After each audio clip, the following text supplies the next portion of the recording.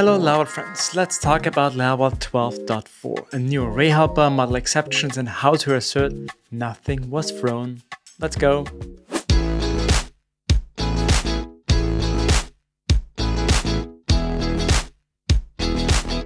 First, we now have a model except method. When you get your user, where for example, let's get the first user first, you can see we get a user model back with all the attributes of the user. But sometimes you don't want to get all of them back.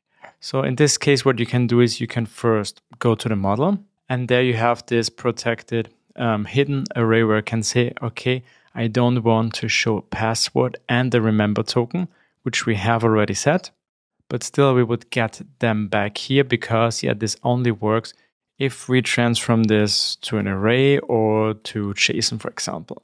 So if we get now array, you can see the password is not in there. There's also another way.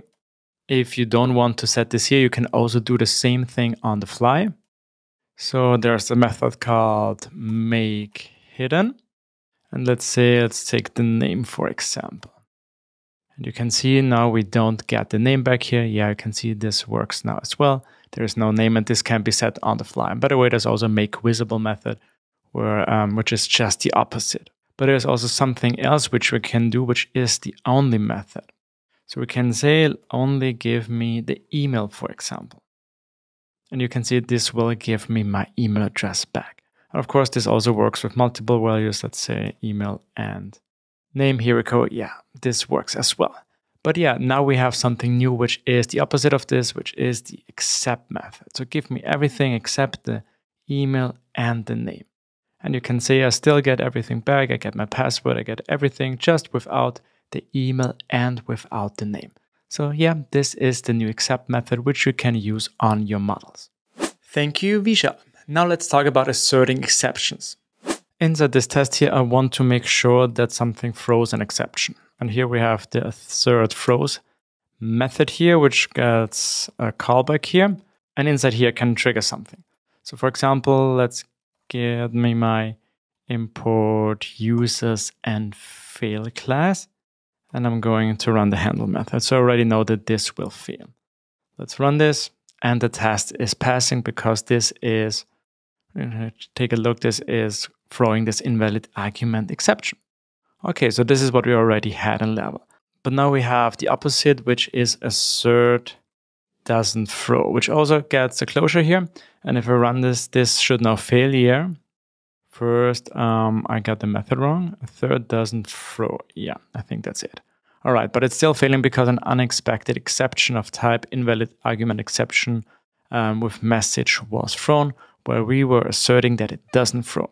So if I take now my other import users action here, which should not fail, you can see this is now passing because, this is now not throwing an exception more.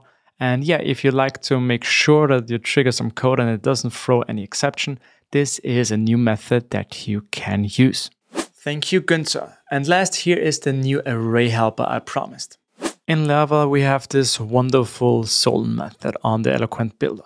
So let me show you. If I have a user and try to get the user where the mail is my, and then I can just say, give me the user, or what we can also do, give me just the first one, because mostly there's only one and we want to get the specific user. You can see we get it directly.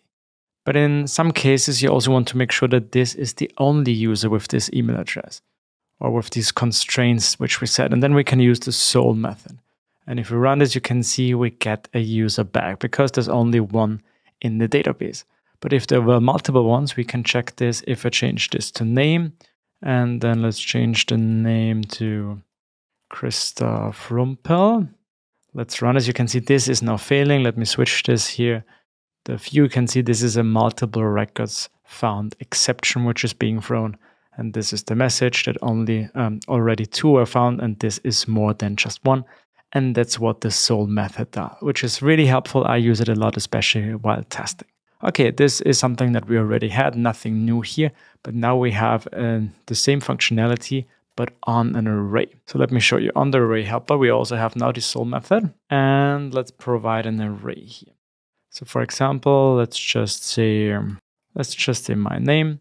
If I run this, you can see I get Christoph back because there's only one item in there. If I now try this with test, you can see this is failing because now there are 2 items in this array.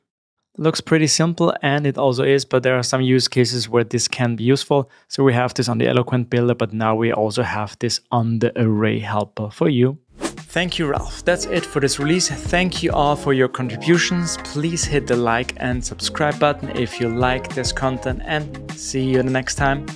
Bye.